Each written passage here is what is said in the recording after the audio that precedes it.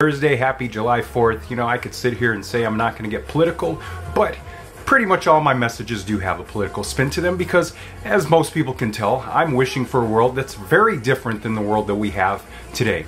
A world that's built around everyone, a world that has equity and equality, a world that is a large, gigantic, worldwide community without separation, without borders, without hate, without all that bullshit, where everyone gets treated the same, where everyone accepts everyone the same. You know, just like I said, a completely different world. So I could sit here and say I'm not getting political in my messages, but all of them pretty much are. So on this day, there's a lot of stuff going on and stuff around the world. There's a lot of stuff going on in this country, the United States and stuff. So what I'm going to say to all of you is just to do something today that helps your life, that helps you deal with the things that you're going through. Celebrate yourself, celebrate your victories, celebrate the things you're doing to make this world a better place. Take care of yourself, rest if you need it, do what you need to do to get yourself through this day, to refuel yourself so we can keep fighting for that different world that I keep talking about. Because if you watch these videos, then you obviously want a different world as well. So